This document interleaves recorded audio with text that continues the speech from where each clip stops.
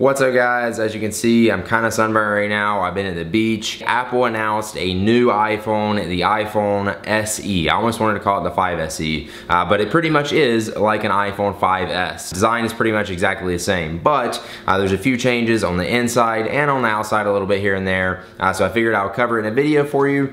So that's what this video is about.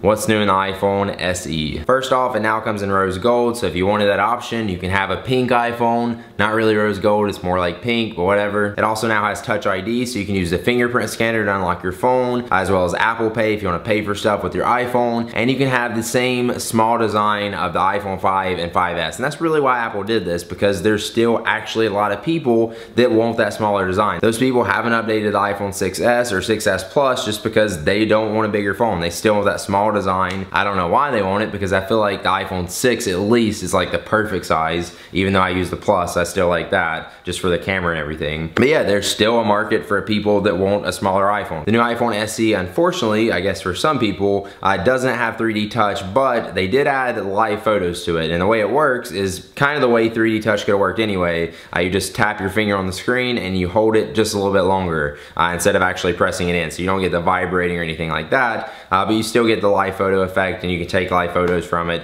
So yeah, no 3D touch, so you can't press the screen in. I don't know about you guys, but like I never use 3D touch, and it's not like I do it on purpose or I don't like it. It's just I never remember to do it. I just open up the app and I don't even think about it, I forget. The camera on the back of the phone, the iSight camera, also got an update, which is now 12 megapixels. So that means it'll now shoot 4K video, so you can shoot and edit 4K video on the iPhone SE. They also added the True Tone flash to the back, so it's better flash for your iPhone when you take pictures. Now take a look inside the iPhone SE and you'll find Apple's A9 chip, which is actually not their fastest chip out. They do have the A9X, which again is a good bit faster, but if you're upgrading from an iPhone 5 or a 5S, you are gonna notice a huge difference in the SE, because it's actually supposed to be 2 times faster CPU performance than the iPhone 5S and 3 times the graphics performance. So that's a pretty good bump right there. You're definitely gonna notice that. You'll also find Apple's M9 chip, which is their motion co-processor. That's the latest version of that. It also has the Hey Siri feature, so you can say Hey Siri whether your phone is locked or unlocked and it'll hear you, so it's like always listening. Now as far as the battery life on the iPhone SE, I'd assume that you'd probably get about the same as the iPhone 5S just because it's the same design and probably the same size battery, but Apple actually claims that you're gonna get better battery life on the SE than you do actually on the 5S. It's not really too much of a difference, but when it comes to battery life, obviously, if we can get a little bit more, we're gonna take it. Now, as far as the pricing on the iPhone SE, this is actually Apple's cheapest iPhone yet. You can get it for $400 for the 16 gigabyte model, and then if you want the 64 gig, you can get that one for $500. When is iPhone SE coming out? On the 24th of March,